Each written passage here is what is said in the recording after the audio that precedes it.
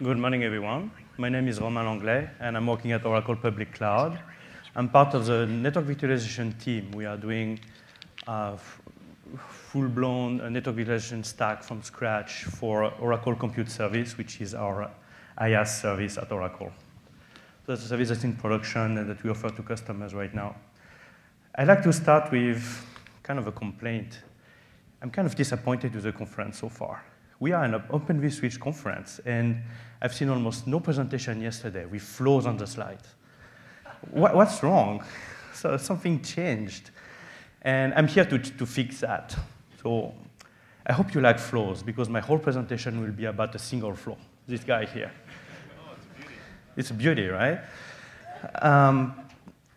And a few of its friends, too. This flow is actually very important for us because our network virtualization system is a virtual layer-free system. And what's most important in a layer-free system is the forwarding decision. How do you pick the next hop for your flow?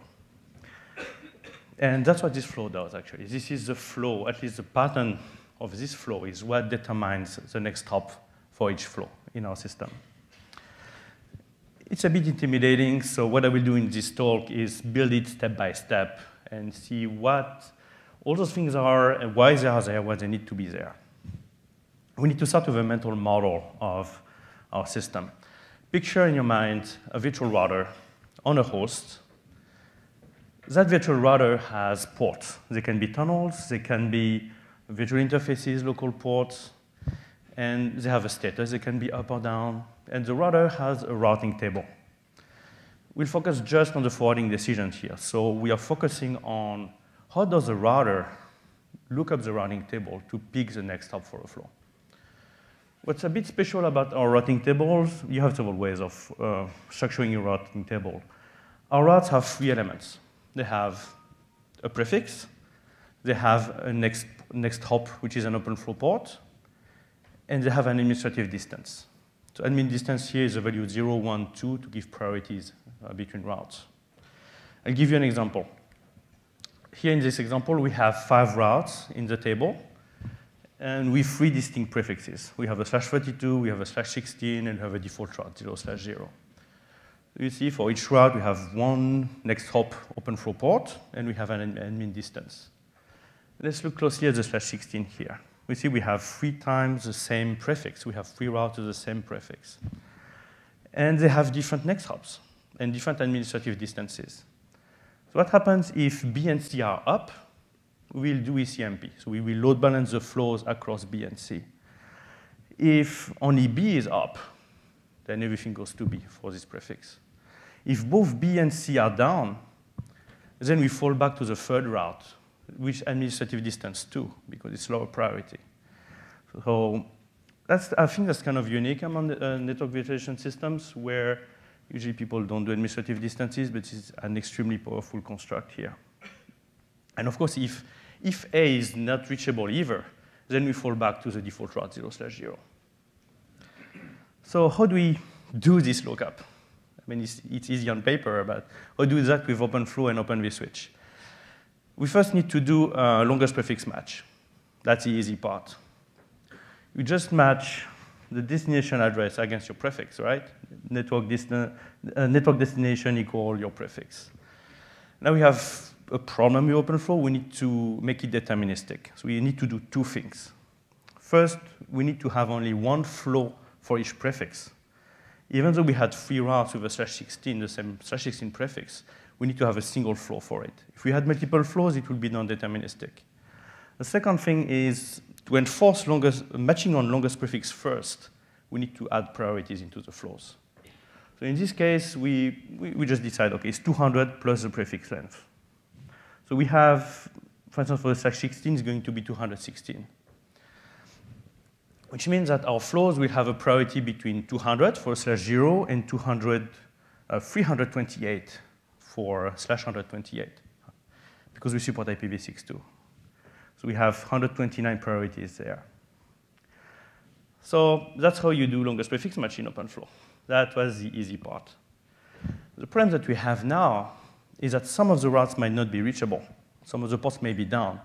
So it's actually an iterative process. You need to loop in there. So you might need to resubmit into this table again and again if the ports are down. Now it becomes tricky. Really what we would like to do is to have a register there, which is the currently matched prefix length, right? We would like to say, for instance, for the /16 that, okay, register 7 is lower than 17, or greater than 15, actually. Fortunately, you can't do that with OpenFlow. You can only do equality bit matches. So what we do is we do a giant bitmap.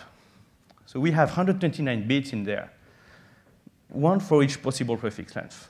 So if a bit is set to 1 in there, for instance, the bit for /16 is there, then the flows for a /16 prefix will be allowed to match. If it's set to 0, then it will not match, okay? So the first thing we need to do is when we enter our table, our lookup table, we need to set all those bits to 1 because at the beginning, we can match everything. So before entering table n, at table n minus 1, for instance, you have a bunch of load actions to set all the bits to 1. And then we need to do two things in our flow here. First, we need to match on the bit for the prefix length. So here it's a flow for /16. We need to match on the bit for /16. In this case, it's register 5, bit 0, x, 1, and 4 zeros.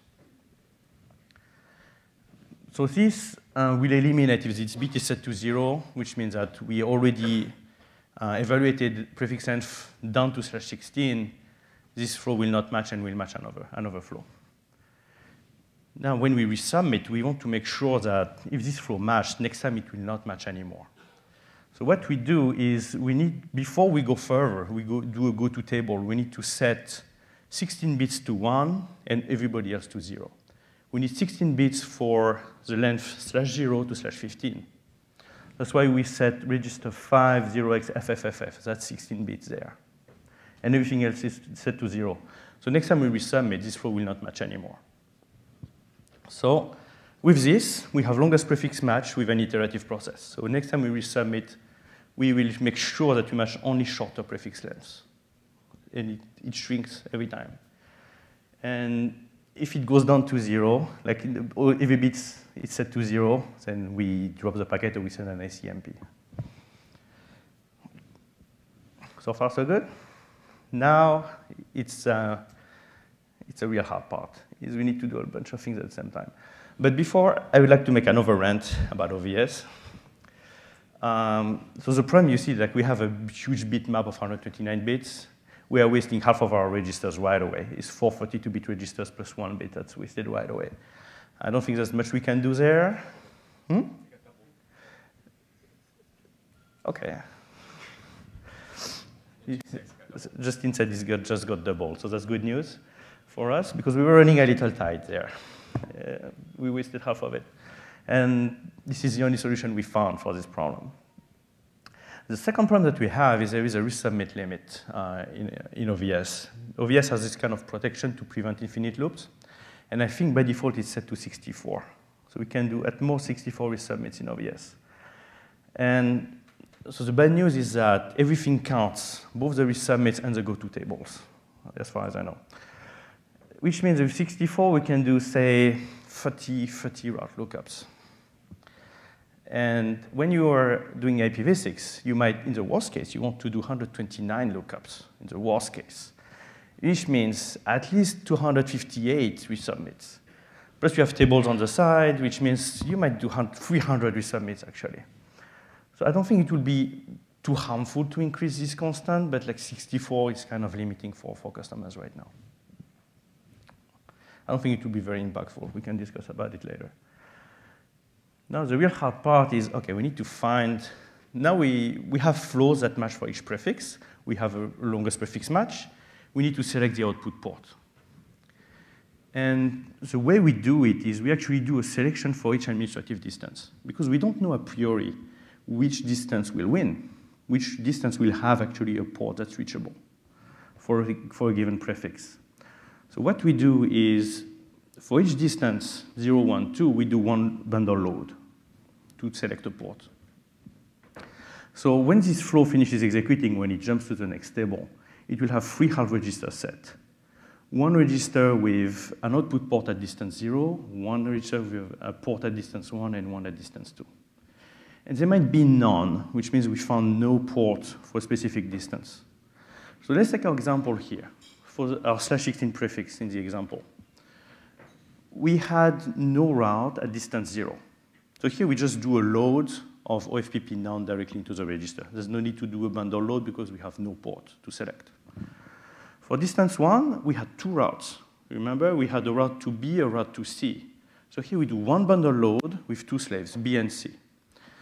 So this does two things. First, it checks whether B and or C are up. If both are up, bundle load will hash the flow and pick B or C based on the hash. That's how we do ECMP. And it will put the winning port into the register. If only B is up, it will select B, put it in the port, in the register, etc. If both are down, it will write OFPP none into the register.